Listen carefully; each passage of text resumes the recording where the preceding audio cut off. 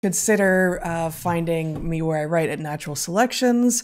This last week I wrote a bit about dominance hierarchies and gender norms in humans. The week before I wrote about beavers and their foundational role in basically architecting the landscapes of North America and the ecosystems of North America. And yesterday we dropped an episode on the same topic in which you were talking to the wonderful Jacob Shockey, who is a former student of ours and a friend of ours, and you had an almost 3-hour conversation. Almost 3-hour conversation, and then, as you know, Jacob stuck around and we did some fun stuff, but it turned out there was just a whole lot of stuff that he had to say about beavers that is going to have to wait for a volume 2 because, you know, absolutely, there's some very interesting stuff that didn't make it into the podcast.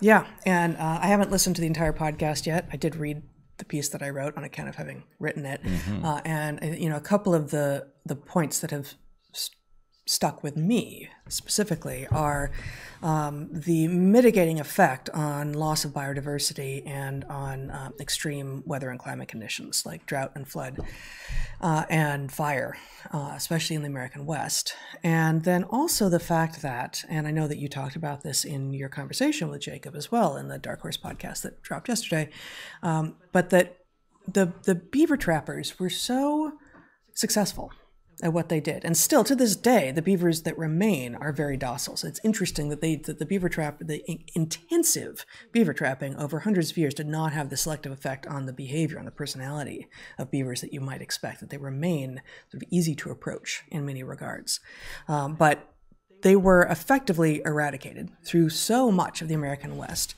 that when the eminent naturalist Grinnell came through in I think it was the 1930s, his natural history notes from his tour of the American West basically framed, put into place an expectation among ecologists of what we were trying to recover to, which of course is always a dicey proposition, aiming for a single moment in a shifting over both space and time landscape.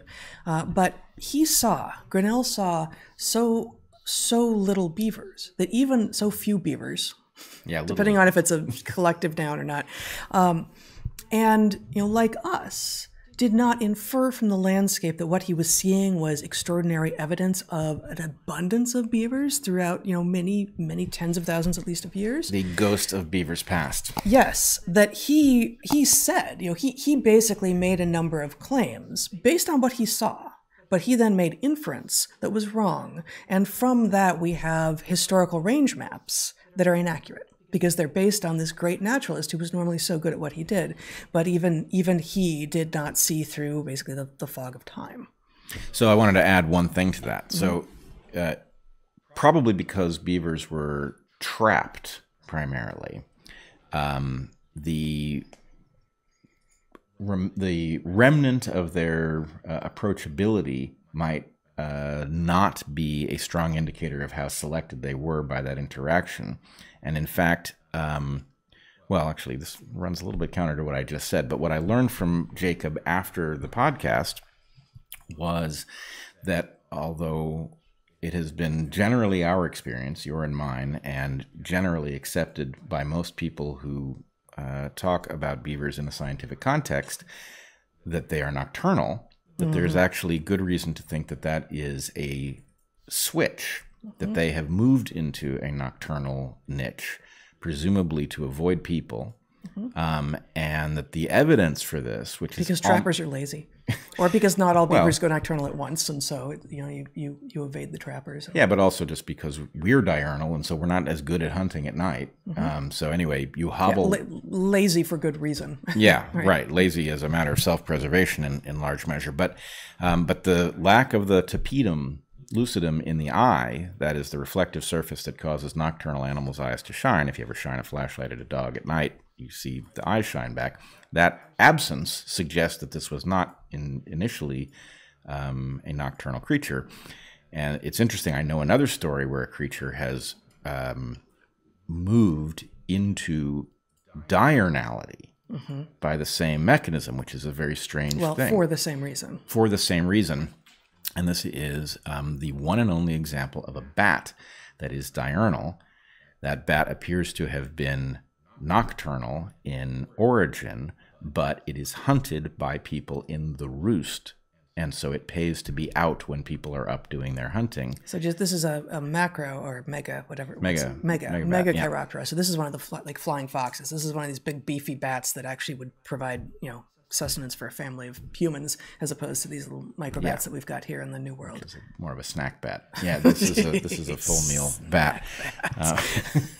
All right, I take it back. But in any case, interesting that beavers do appear to have been modified in this way, and it hasn't changed their approachability so much, but it has changed the likelihood of an encounter based on them being primarily nocturnal. Although I will say, at least 2 of the instances in which I've seen beavers, it was during the day.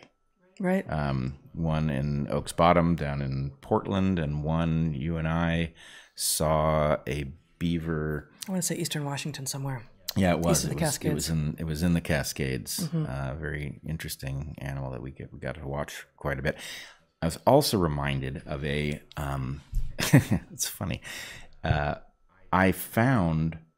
Jacob, during the podcast, talked a little bit about the fact that his first encounter with a beaver had been at the bus stop at the loop at Evergreen, that one had trundled by, and we had both remarked. He'd never seen a beaver before that? I don't think so. Even though interesting. Given where he grew up, that's interesting. Yeah. And anyway, his point was he should have followed it, because what the hell was it doing there? There's no obvious reason for a beaver to be there. And then as I was falling asleep last night, I realized that there was an episode in my teaching at Evergreen where I didn't see a beaver, but I was biking along the bike path on the main road there, and I saw a beaver sign. Right, I saw a place where beavers had chewed some sticks, and it's in a little culvert. Right, no place that a beaver could possibly hope to create any kind of useful pond. Yeah. And I had brought my students and my co-faculty there, and they disbelieved me that it was real. And so anyway, Jacob's observation of a beaver, what would be a block and a half from where I found beaver sign is interesting. They're, for whatever reason, they're active up on the road there. Yeah. No, and I actually think no one else will know the particular geography of the area around Evergreen. But yeah, I actually am remembering areas that now that I think on it feel beaverful to me. Yeah, and in fact, there is one across that road. There is a wetland that is otherwise inexplicable. Yeah, so I'm thinking that's it. So check both of those things out. Check out the podcast, the DarkHorse podcast from yesterday, and my natural selections piece from 2 weeks ago. And we'll continue. Hopefully, we'll have Jacob back, and we'll continue talking about this.